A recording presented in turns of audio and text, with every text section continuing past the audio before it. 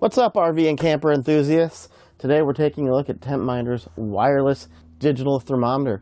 You can get the temperature inside with the main unit, and it comes with one remote mounted sensor that you can place outside to gain the temperature, but you can purchase up to 2 additional ones to get the temperature elsewhere.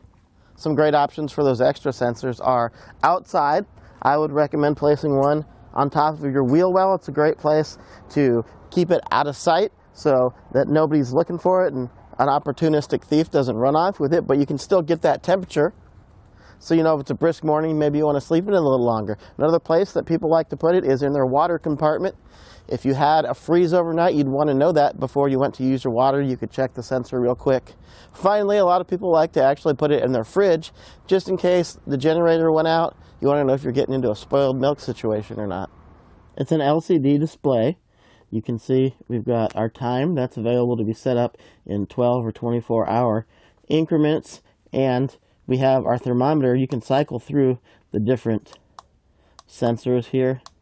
Like I said, you've got up to 3. You can see our indoor and outdoor temperatures. We do have quite a few thermometer options available here at eTrailer. This is your entry-level one. It's just temperature. We have full color display ones that are actually a complete weather station. They'll give you barometric pressure and even a weather forecast.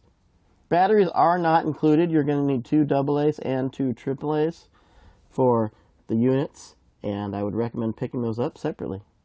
And that's going to complete our look at TempMinder's wireless digital thermometer.